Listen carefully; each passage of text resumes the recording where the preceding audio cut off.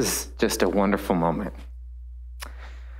I think what you're doing is just an incredible testament to our dear friend, Kristin Jacobs, her service. It's a testament of appreciation to her advocacy and appreciation for the coral reef, which she advocated to protect for so many years here in the legislature as a local leader. I feel her presence. I feel it here.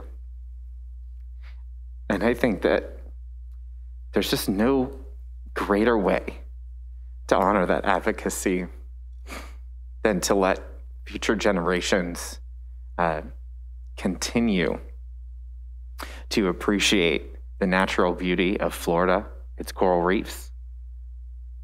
And we have a job to do in addition to passing this bill, is to continue Kristin's legacy by continuing to invest in that natural beauty. So I just want to say thank you. And I want to thank Kristin because I know she's listening. Thank you.